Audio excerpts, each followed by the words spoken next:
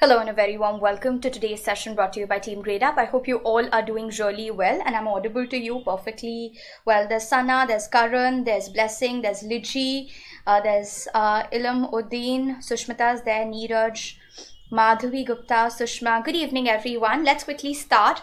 Today is our the fifth lecture. Of course, you will be having your weekend, so make sure that you're revising all your the 4 parts that have gone before that. All the 4 parts, the PDFs have been shared with you on the Telegram group, so that you can probably revise it properly. You can make your proper notes. Make sure that you are well versed with all the topics properly covered so far. And of course, today we will continue with British literature. This is the fifth part. We will of course start with a customary quiz, very simple, very easy quiz that we've got for you today, and post that we'll of course continue. So far we've discussed about English Chaucerians, we've of course discussed about Anglo-Saxon, Anglo-Norman, Chaucer's period, and thereafter of course we just started with the post-Chaucerian period with the help of some English Chaucerian writers who were imitating Chaucer. So we'll of course be continuing from there, and we'll talk about Scottish Chaucerians, and then we'll go on to the Baron Age today. Okay, so let's quickly get started and let's see how of course Swati, all the ages will be completed. Don't worry about it. All the ages will be completed. We'll cover the entire Britlit via this course, right? Each and every aspect of British literature that is important will be covered through this course, so you don't have to worry. We will of course be covering Elizabethan age, so don't worry too much. Okay, here comes your first question for the quiz. There is a reference to Malvern Hills. Malvern Hills are these hills, just like we've got, like, we've got Shimla as a hill spot in India. Similarly, we've got these Malvern Hills there in UK. So you need to tell me which work is having a reference to Malvern Hill. This is such a beautiful question for set exams. Multiple times you will see this question come in. Malvern's Hills can be seen in which work? Very quickly, I want the answer so that we can proceed with the topic that we have to discuss. Let's quickly have excellent. So we've got the correct answer. Saima has given the correct answer. Swati Jha is absolutely right. When we are talking about Malvern Hill, Pius the Plowman, right? Whenever we are talking about Pius the Plowman, the full title, Vision of Pius the Plowman, right? What is the full title? The full title is The Vision of Pius the Plowman by Langland, right? We discussed how Langland and Gower are the 2 important contemporaries of Chaucer, and that is when we discussed the vision of Pius the Plowman. And Plowman, of course, talking about, like, the working classes, the farmers. And please remember, during this period, the pastoral tradition is also coming. We'll discuss about that in today's lecture also. The ecologues, they are coming today. So Malvern's Hill is there in your Pius the Plowman. Let's look at the second question. The expression "a fair field full of folk." A fair field full of folk. This is fair field full of folk. What is the correct answer? Very good, very good. Tenzin, Sana, Ilham, Sushmita, all of you have given the correct answer. Wonderful. That's wonderful. Absolutely, Swati. Dream vision while sleeping on the hill. That's correct. Okay, from where have these lines been taken? Where do you find this expression, a fair field full of folk? Now, when we talk about this, you can actually use this in your PhD entrances whenever you're talking about Romanticism. You can say that Romanticism is just not a movement that is starting with the coming of the lyrical ballads or the preface of the lyrical ballads, but this was a tradition when anyone was talking about imagination, when anyone was talking about nature, then romantic spirit was displayed, and clearly we can see that this example, a fair field full of folk, becomes the example. What is the work again? Very quickly. Excellent. Good evening, Ritu. Very good. All of you got it right. Swati has got it right. Sushmita, Blessing, Sana, Liji. Wonderful. I'm good. Thanks, literature lover. I'm good. Thank you so much for asking. Okay, so this is the correct answer. Pius the Plowman has got this famous alliteration, a fairy field full of folk. So clearly telling you about nature. Also remember, whenever we talk about Romanticism, particularly British Romanticism is associated with pantheism, nature loving pantheism. God is everywhere, God is in nature. Pan means all, theism means God, nature is also having God. And also solipsism, when we are talking about our own individual selves, So romantic writers, particularly British romantic writers, are pantheist and solipsist. right? Of course we can contest this, but yes, that is like, you know, one of the regards that they've got. Richard the Redeless was written by, very important, this is very simple question, has been asked sometimes in your like, you know, your teaching exams. Richard the Redeless, who is this written by? Very, very quickly. So when we are talking about Richard the Redeless, this has been written by, quickly, very quickly. So who's the writer? So you know Chaucer's works. Clearly Chaucer's not written it, right? Malory is famous for Le Morte d'Arthur. Yesterday I also told you about the most important works of Gower, but there is one writer who's known as a writer of Richard the Redeless. Who's that?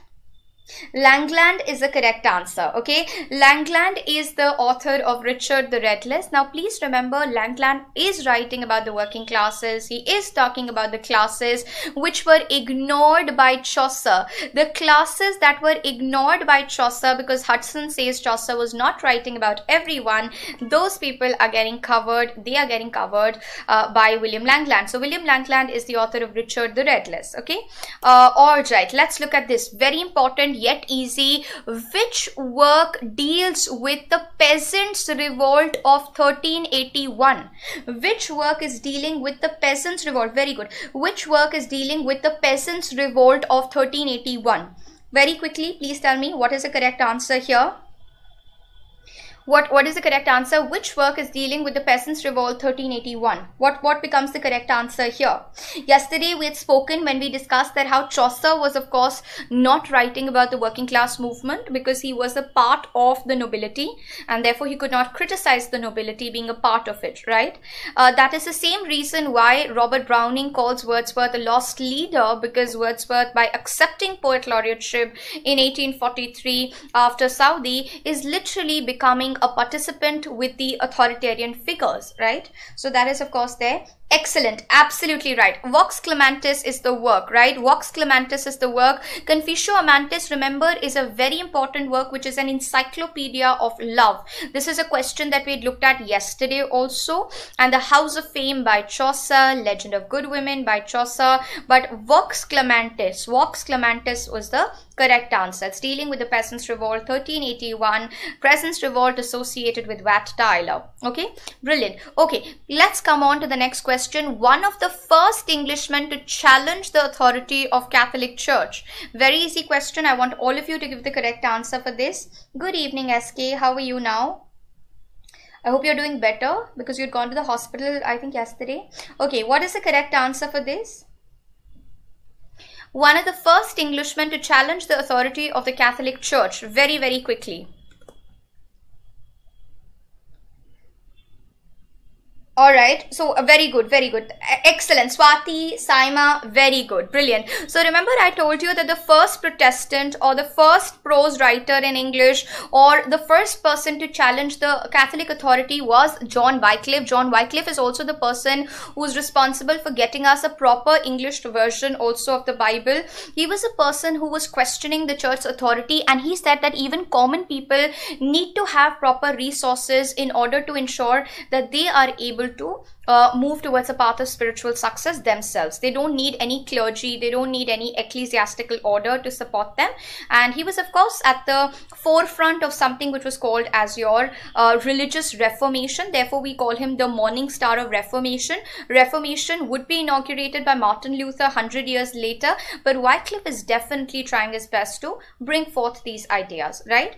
So of course important. Who is known as the father of English prose? Again, I have answered this question in a way, but I want you to tell me who is considered to be the father of English prose. So the father of English prose, very, very quickly, what is the correct answer here? Right, and please remember Wycliffe is at the forefront of ensuring that the ecclesiastical practices are no more corrupt. He doesn't want corrupt practices at all. Right, absolutely, very good, right? So you have John Wycliffe, who's known as the father of English prose because of his initiatives that he's taking to translate the Bible for the common people. He is trying to give us the first authentic English version of the Bible, which would be understood by everyone, which can be deciphered, which can be understood by everyone. All right, so who is called the father of English prose? It's John Wycliffe, who's very famously called as the father of English prose. We have, of course, Bacon, Latin, writing essays, and he's also a pioneer prose writer. The Regiment of Prince is a work of. This is one of your Chaucerians. What is the correct answer here? The Regiment of Prince. This is a work of. We discussed this yesterday. I hope all of you know the correct answer. Very, very quickly, what becomes the correct answer here? The Regiment of Prince is a work of. So when we talk about the Regiment of Prince, this is a work of which writer? Very quickly, I want the answers to be coming. So Ruchi, yes, Wycliffe was right for the previous one. What about this question? Excellent, excellent, excellent. Swati Jha has given the correct answer. Ritu Chaudhary is absolutely correct. Wonderful. So when we talk about Thomas Occleve, Occleve is the writer of Regiment of Prince, right? Thomas Occleve is the writer of Regiment of Prince. Which of the following poets wrote a famous poem mourning the death of Chaucer? So this is a kind of an elegy written on the death of Chaucer. Himachal Pradesh set exam is like, you know, it's a favorite question for HP set. They keep on giving this question every now and then. Okay, so what is the correct answer here again? Which of the following poets wrote a famous poem mourning the death of Chaucer? Very quickly, please, so that we can get started with what we have to discuss today. The poet who is mourning the death of Geoffrey Chaucer. What is the correct answer for that? Excellent, brilliant. Saima has given the correct answer. Occleve, the governor of Prince, is mourning the death of Chaucer, right? Thomas Eliot, classroom students, if you remember Thomas Eliot, a prose writer, the three most important works of Eliot, he's giving you the first Latin-English dictionary. He's also the person who's writing the Castle of Health, telling you about physical fitness. And third and most important, when we talk about when we talk about Eliot, right, who is writing as a prose writer during the period, is also the fact that he's written the book named The Governor, which is telling you how prince, monarchs, rulers, governors should behave, right? And here a lament on the death of Chaucer is Occleve's The Governor of Prince, right? Who translated the work of the German poet Sebastian Brandt? You can also get the work, like, you know, you can also get that The Ship of Fools. The Ship of Fools is a translation of which work?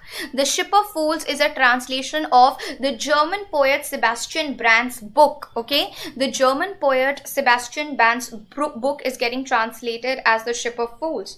So what is the correct answer here? What is the correct answer? Very, very simple. The Ship of Fools is a work by. We'll be discussing it today when we look at Scottish Chaucerians, but still, excellent, excellent.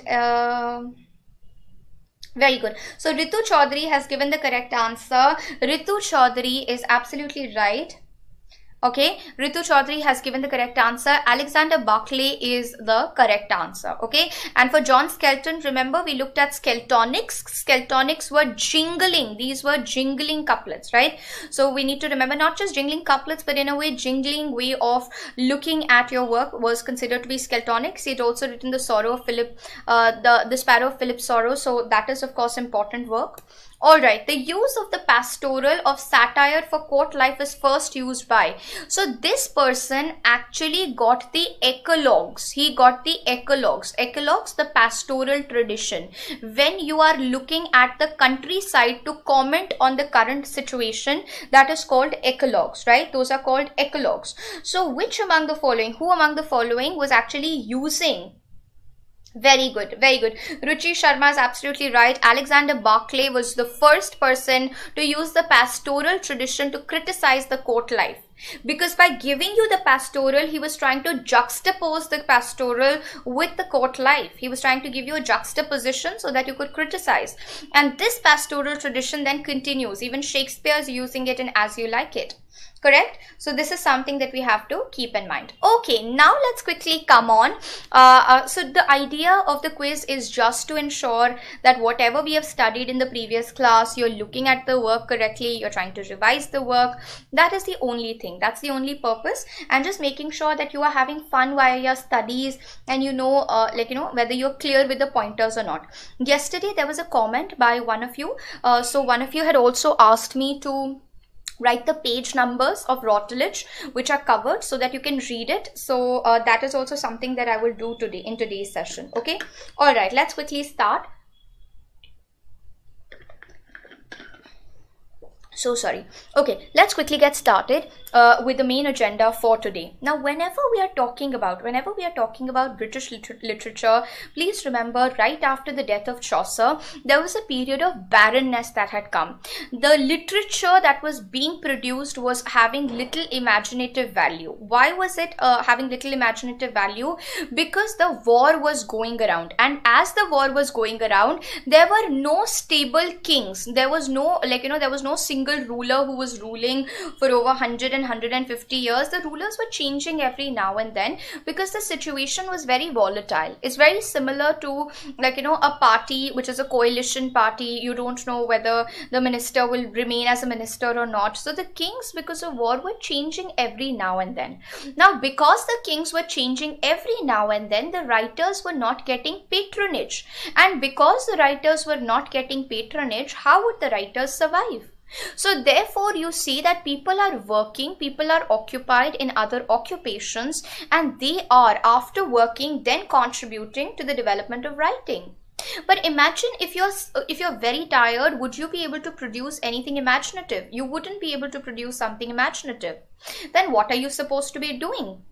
In that particular scenario, you would be probably analyzing the period, or you will talk about something that can be improved in the society, or you will be looking at certain needs of the society. I will give you examples, okay? For example, if you are working and after you come back, you suddenly see that this was a Latin word which I didn't understand. So there was a need of dictionaries. There was a need of dictionaries, and that too Latin English dictionaries, right? There was a need for Latin English dictionaries. This need was completed by Eliot. Thomas Eliot had completed it. He was basically a predecessor of T.S. Eliot. He was a predecessor of T.S. Eliot, okay? Then, of course, there was a need, how can you train the monarchs, right? Then that also, the book named The Governor. The book named The Governor, again by Thomas Eliot, was completing this need. Then people had, how could we stay fit and fine in today's time? So you had The Castle of Health, for example, that was written by Thomas Eliot. Then people wanted to know, how can we learn the art of archery? So you had Toxophilus, which was written by Roger Ascham. Then people wanted to know about certain, about the entire notion of madness. So, depending upon the times, people were not having proper full patronage, and therefore they were not engaging in imaginative works as Chaucer had the liberty to do. And thus you see, because the wars are going on, there are no kings and queens who are supporting or patrons for these poets. Therefore, there is a period of barrenness because people have to survive on their own selves.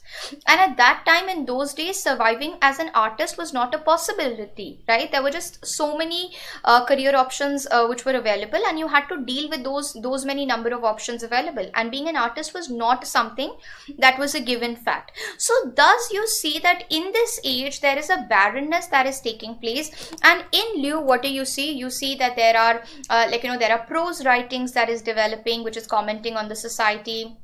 There are other aspects also which are taking place, and one such aspect is there are artificial disciples of Chaucer who are called your English Chaucerians, who are called your Scottish Chaucerians, right? Your English Chaucerians and your Scottish Chaucerians, right? So people who are trying to imitate Chaucer, people who are following Chaucer, however, are not able to carry forward the rich tradition of Geoffrey Chaucer, because Chaucer had the liberty of patronage. Chaucer was a diplomat. He had a good financial, in terms of financial stability, he was having all the resources available.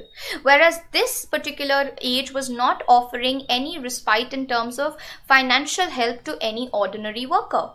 So please understand that we can clearly see that many people are trying to imitate Chaucer just for, in the free time, just to quench their thirst for writing. But otherwise, they didn't really have a proper conducive environment to produce literature.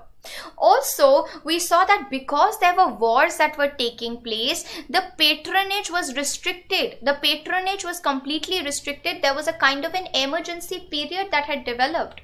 There was an emergency situation, right? But still we are able to see the development of prose writing. Still we are able to see prose writings that were proliferating during the time period. So please understand this. This becomes crucial for your understanding. And what is this? That whenever we talk about this period, because this was a period of political emergency, therefore we are not having any work of art which is particularly very rich in terms of literariness, but it's important from a prose point of view because a lot of prose writers are coming in. Okay, also remember there were a lot of restrictions. So there were multiple restrictions that were imposed on people. People had restrictions. They could not really open or express themselves freely. Free thinking was actually crushed completely. People in authority were crushing these free thinkers. These free thinkers, then their voices was getting completely suppressed. So understand the context in which this writing is taking place, and on that note we come on to the important writers. We have writers such as King James the First. King James the First. This is not King James the First who's like, your Jacobean monarch. This is King James First. King James I. He is writing the King's Choir, written in rhyme royale, the same stanza form as Chaucer, A, B, A, B, B, C, C, written in the rhyme royale fashion. King James I writing the King's Choir, which is written in rhyme royale. Right, he had this love for Lady Jane Beaufort, who was the daughter of Duke of Somerset, and she, the cousin of Henry V. So clearly he is a part of the nobility, no doubt, but he is writing the King's Choir, which is becoming an important work. Sorry, that we have to remember, okay, which is becoming an important work that we have to remember. Even Robert Henryson, who's writing the Testament of Cresside. Cresside is a very popular story, Troilus and Cresside, coming from the Trojan War, a war between Greek and Sparta, because the Greeks, Menelaus's wife had been taken away by Paris. So therefore we have this 10-year wars, which is called the Trojan War, and in that particular war there is this entire character of Troilus and Cresside. And please remember, there was a concept of spoils of war. What do we mean by spoils of war? That means if there were two parties, 1 and 2, and they were fighting, and if this party was ready to, they had defeated, then not only were they victorious, but they would also take the women, children along with them, right? And that is called spoils of war. They would take money along with them, they'll take the women along with them. That was called as spoils of war. Okay, so clearly the Testament of Cresside, which is actually a kind of a continuation of Troilus and Cresside by Chaucer. He's also writing about Orpheus and Eurydice, right? This is actually taken from Boethius. Orpheus and Eurydice, there's a myth that that when Orpheus saw that Eurydice had died, and he went to the underground in order to get her back. But when the god of the underworld agreed, Hades agreed to send Eurydice back. He said, okay, fine, but Orpheus, make sure that you don't look back. But he looked back, and that is how Eurydice never came, and he started writing sad songs. So these are basically myths. So whenever you have time, always go through classical myths. They always help for your general knowledge also, because in literature there are these references to these myths every now and then. Then you have William Dunbar, a very important writer, considered to be a chief among the Scottish Chaucerians, right? He's writing the Dance of the Seven Deadly Sins. Translated, this was actually translated into English also. But please remember, the Dance of the Seven Deadly Sins by Dunbar, this was a very common mask performance also during the Elizabethan period. It's telling you about the 7 deadly sins, such as gluttony, greed, pride, sorrow. All these are the 7 deadly sins that are told. There is a question that comes, which of the following, pick the odd one out. So you must know about the 7 deadly sins, right? You must know about the 7 deadly sins. So whenever you talk about these writers were imitating the master, but their writings were not of high quality. The works were actually lacking quality. The works were not having proper quality. We also have Gavin Douglas, who's writing the Aeneid. He's translating Virgil's Aeneid. So translations are also which are becoming becoming important during the period. You also have your translation writings which are becoming popular during the period, right? So do make it a point that you remember that this is a barren age, because creativity is not encouraged. Creativity can't be encouraged because the war has made the situation so volatile that they don't have a fixed monarch who can then be their patron.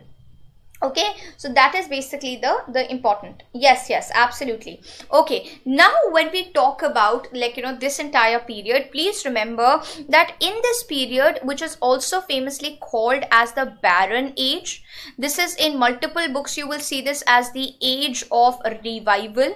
So multiple books will actually call this as the age of revival. This was actually an age which is also many a times called as the early Tudor period. Because the Tudors would also be coming.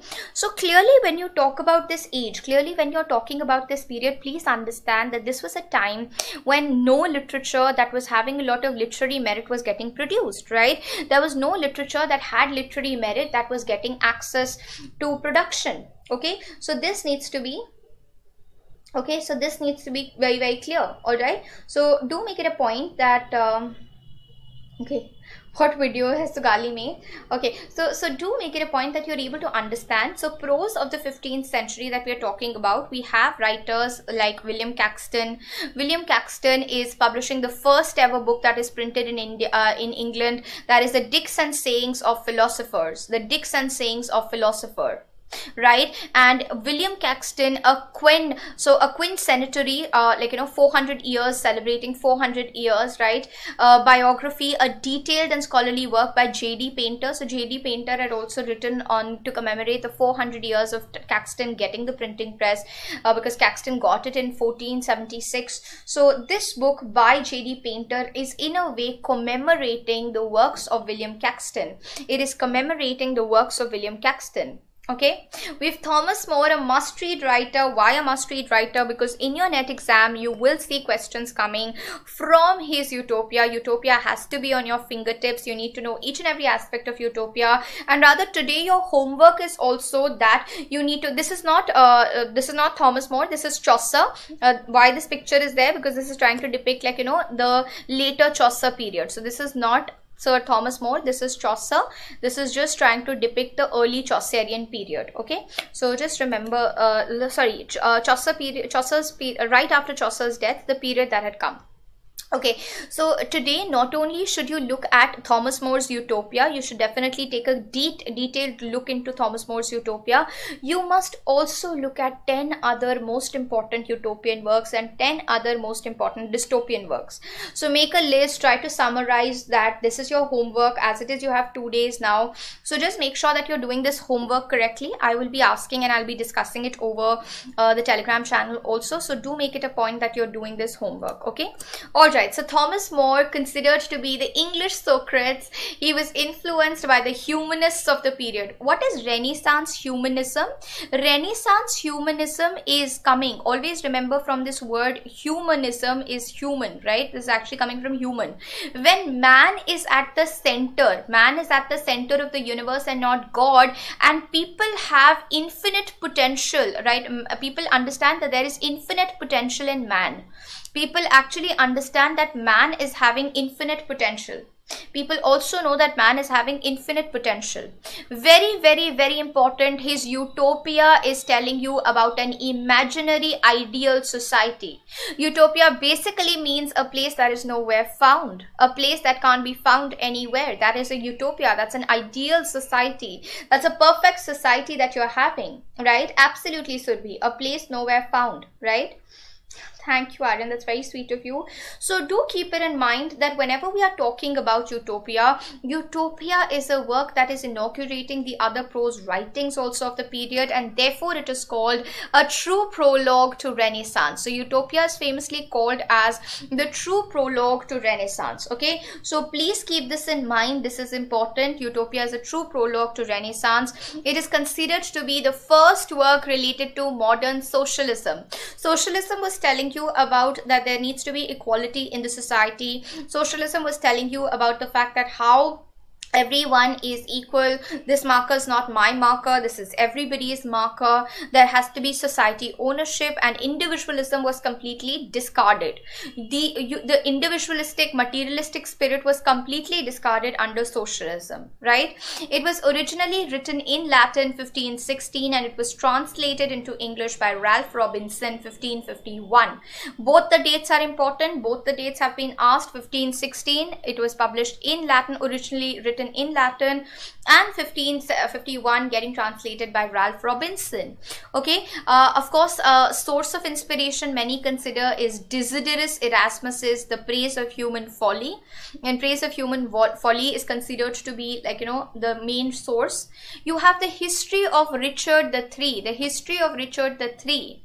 The History of Richard III is an unfinished work by Thomas More, but it is actually an example of humanistic historiography. You are not just presented with the events as they have taken place, like a history presents, but it is providing you with the central. Humanism doesn't mean that you are giving mankind a sympathetic light. Humanism just means that, you know, man is at the center, they're discussing about man, they're discussing about problems of man, they're ultimately showing you the power of man and infinite potential that man has, right? And therefore rightfully deserving to be the center of the universe. So Utopia, a true prologue to Renaissance, the first prototype of modern socialism, an example of works that were telling you about places nowhere found to criticize the current society. Okay, good evening Surpi, no worries if you're late. Then we have Sir Thomas Malory. So Thomas Malory, known for Morta Arthur, which will be used by Tennyson also later on, right? So so when we are talking about Alfred Tennyson is actually using these works in greater detail.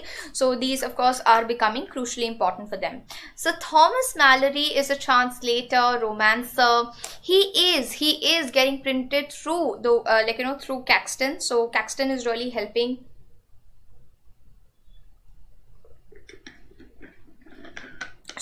So Caxton is really helping to publish the works, right? To publish the works of Sir Thomas Malory. Caxton, as it is publishing over 100 books. So clearly the books that were contemporaneous, he's definitely publishing them. This is a prose romance that's telling you about the romances or Arthurian legend. So the Arthurian legend, King Arthur and his knights, the tales of chivalry, the tales of courage, the tales of honor, having damsel in distress.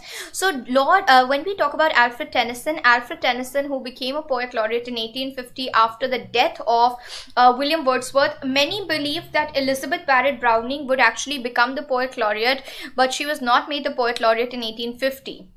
And later, of course, we saw that, you know, posterity has been more generous towards Robert Browning.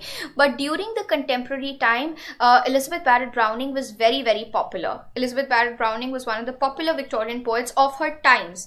So much so that Virginia Woolf is writing The Flush, which is telling you about how this popularity dwindled. And Flush is written from the perspective of Elizabeth Barrett Browning's dog. Because, you know, the dog is not happy. Why has Robert Browning come? Because this lady is not giving me a lot of time now.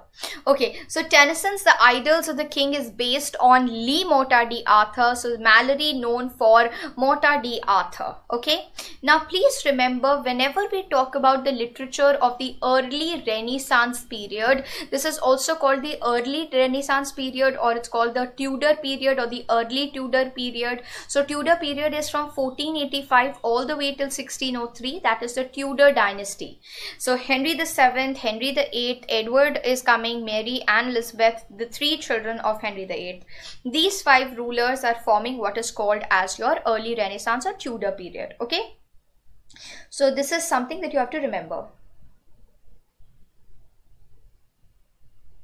Okay, so do remember this of course becomes important.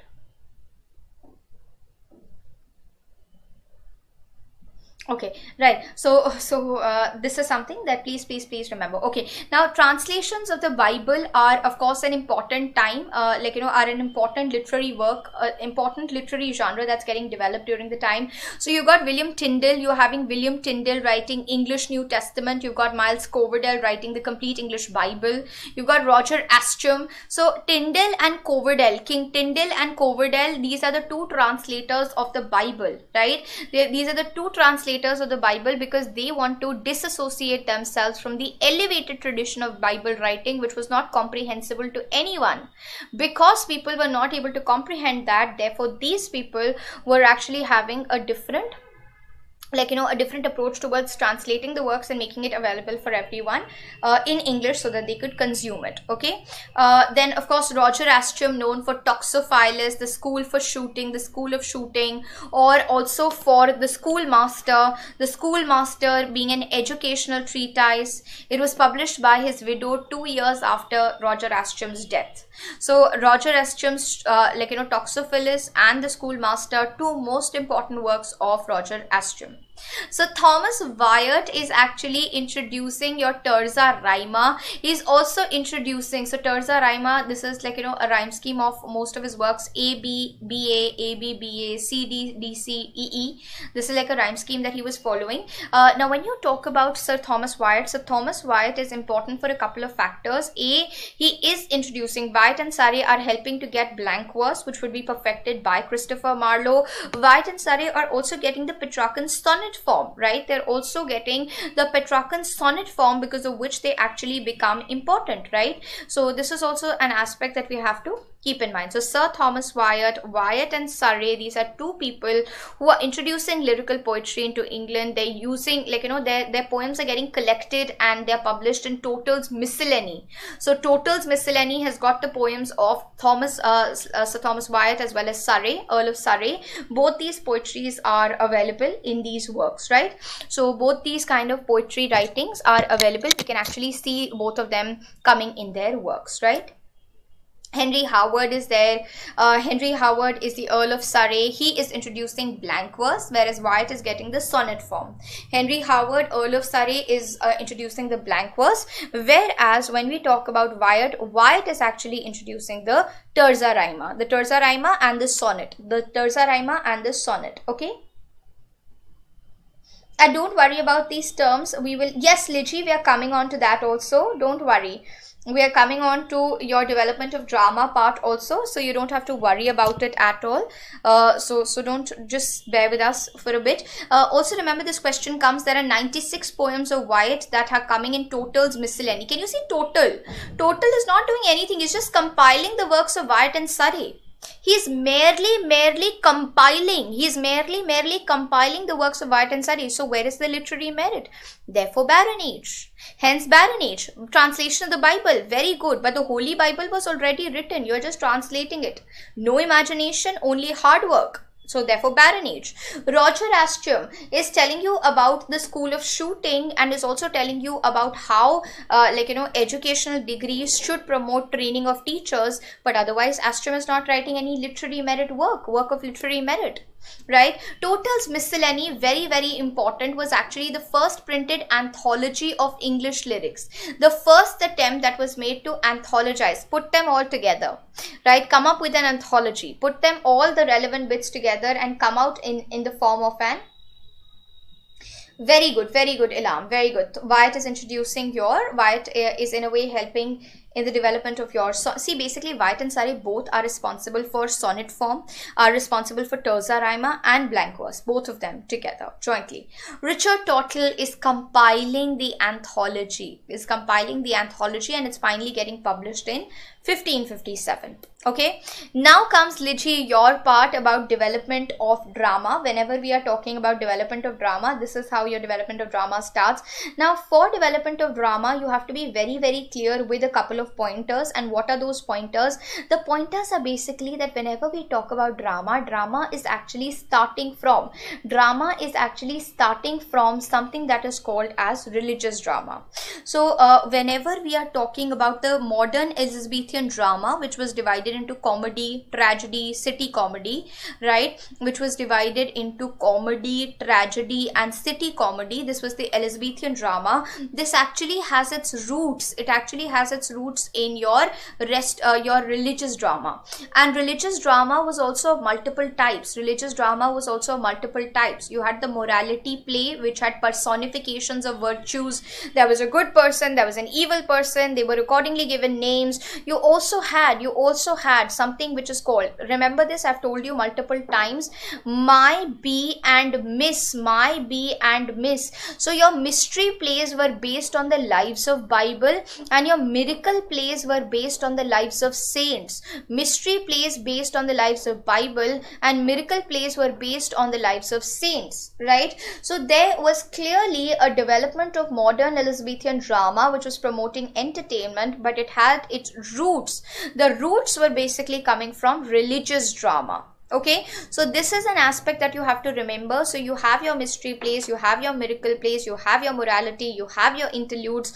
All of these are leading to the development of drama. All of these are actually leading to the development of drama. So this is something that we have to be aware about. So it is actually brewing, it is actually coming, you know, development of drama is coming from liturgy. Right? Plays were performed earlier in sacred buildings. The plays were being performed in sacred buildings. The actors in these plays were priests, right? Priests were acting as their actors. There was a public holiday which was dedicated on the day when the drama performance was taking place. It was a public holiday.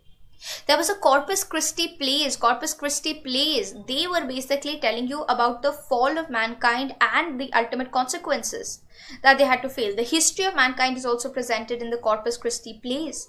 And there were 4 major cycles. You had the Chester cycle, the Coventry cycle, the Wakefield cycle, and the York cycle. Basically, what you have to remember, that the development of drama actually has got religious roots, right? The religious roots are attached to the development of drama. This is something that we have to keep in mind. A miracle play literally wanted to show you a miracle that was performed, right? A miracle that was performed by Christ, right? Or God himself. So any miracle that was being performed by Christ or God was actually getting depicted in the miracle plays. Even right now, if you read many charitas, they will all talk about miracles of your particular specific leader, right?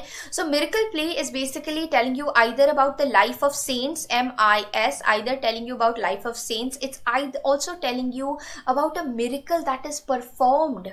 Any sort of a natural, like, you know, you were not expecting, your paper went wrong, your paper didn't go well, but still you cleared the exam. What is that? That's considered to be a miracle. You lost your car keys, but you suddenly find them. That's a miracle, right? A small little miracle and big miracles also, right? Yes, Ab. So groundlings, these all things we'll actually talk about in Elizabethan theatre. So keep this point with you when we'll talk about groundlings. Ab Zishan, we will talk about the groundlings when we discuss about your Elizabethan literature. Okay, so that will be discussed then. Okay, so please remember that these plays are from the scenes, from the episodes of local religious trade guilds, right? Local religious trade guilds, wagons were there coming together. We have the examples also. We have Saint Nicholas, Rising of Lazarus. These are all examples of miracle plays. Miracle plays literally a form of dramatic activity in which a miracle is either performed or the lives of saints are being talked about and narrated, right? So clearly drama is, just like, you know, in India you got the Ram Leela, drama is having religious connotations. We also have the mystery plays. The mystery plays are the Corpus Christi cycles, right? They were very often based on passion and death of Jesus Christ. Right? So we of course have, so whenever you talk about MYB, my B, they are basically coming out of the Bible. These stories are coming out of the Holy Bible majority of times, right? So please remember, whenever we talk about the development of drama, mystery plays, miracle plays, moralities, interludes, they are all contributing to the development of what we call as your Elizabethan drama. Okay, very quickly, let's look at some of your doubts. I got this thing also that, you know, the doubts at the app were not getting cleared. So let me just quickly, very quickly look at the app doubts also. Oh my god, there are so many app doubts. Okay,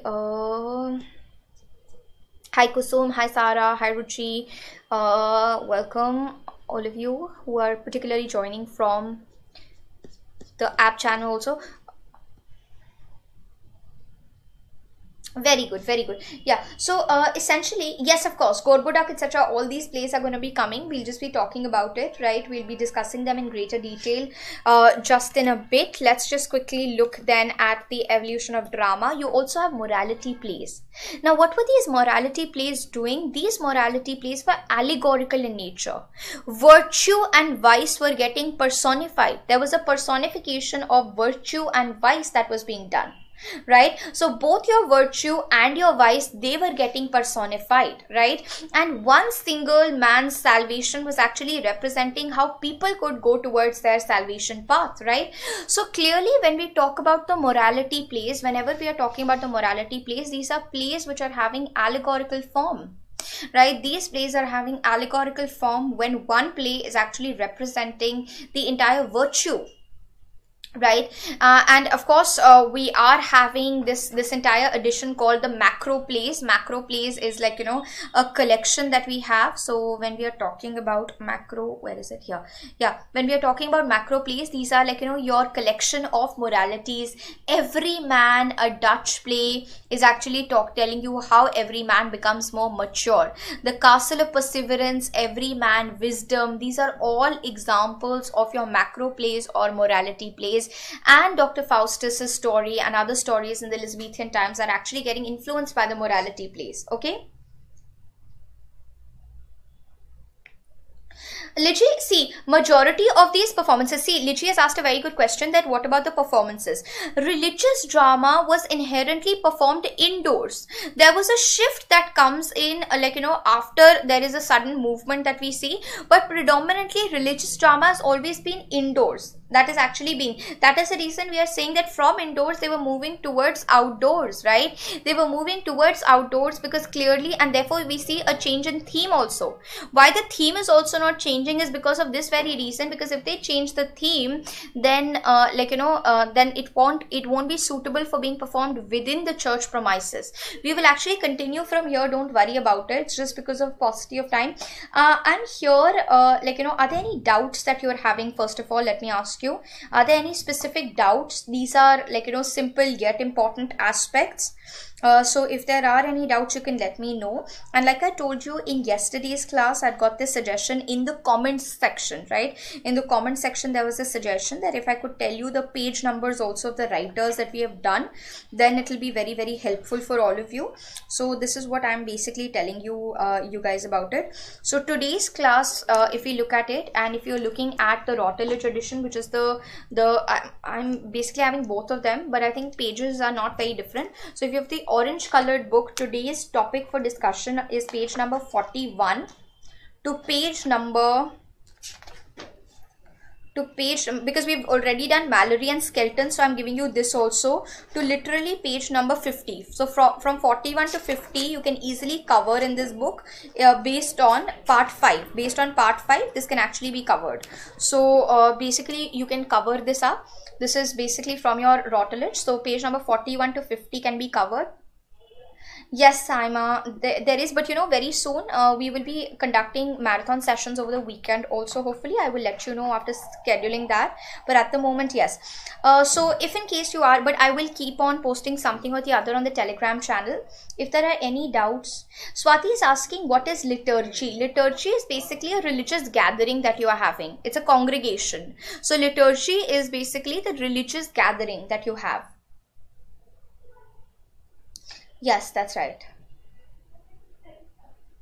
AB Zishan, this material, like, you know, the PDF of the class will be put on the PDF for the class can be accessed via the Telegram channel, and this book is available, easily available anywhere that you go. You will be able to find the Routledge edition. So sorry, I hope my phone's, yeah, okay, I keep on dropping my phone. The Routledge edition is available in the market. There's a blue book also which is easily available, and there's this orange edition, and you can even get the ebook, I think, or otherwise any book that you're referring. If you're referring to William J. Long, I can tell you William J. Long's page numbers also. If you're referring to Edward Albert also, I can refer those pages also. Okay, so Edward Albert, William J. Long, Routledge, someone had told me R.D. Trivedi. If you're referring to R.D. Trivedi also, then also I can tell you the page numbers. So yeah, I can tell you the page numbers for these books. Okay. Routledge, this is a Routledge edition. This is the Routledge edition. We had actually made this. Don't worry, Ilham. That there's nothing to worry about. Even normal pages would do. This is the book. This is the book that you're having. I hope you're able to see this. This is the Routledge edition. It's called the Routledge History of Literature in English. Right. So this is the Routledge one. Okay. So you can just feel free to let me know if there are any doubts, and I will post some stuff over the weekend also. It's not that, you know, weekend is there so we'll not meet. I will try to post a video also explaining 1 or 2 works which are must reads. Okay, on that note, we'll end over here. Yes, Hudson is also fine. Hudson, it's like, there's not a lot of detail given, but Hudson is also doable. Okay. All right. On that note, thank you so much for joining me in. Enjoy your weekend. Make sure that you're studying really hard. If there are any concerns, please feel free to, like, you know, if you're a YouTube student, put it on the comments section. I will definitely see it, or you can connect with us via Telegram also. And of course, on Telegram, I'll post some additional weekend reading material for all of you. So now I will see you guys on Tuesday at 7 p.m. right? Because Tuesday to Saturday is the week that we have for you all. All right, thank you so much for joining in, and hope to see you very, very soon. Tuesday 7 p.m. Any other concerns, any other doubts that you're having, do let me know about it. Okay, Sarah, the name of the Telegram channel is Neerja UGC NET English, I think. Yeah, that is the one. All right, take care. Bye.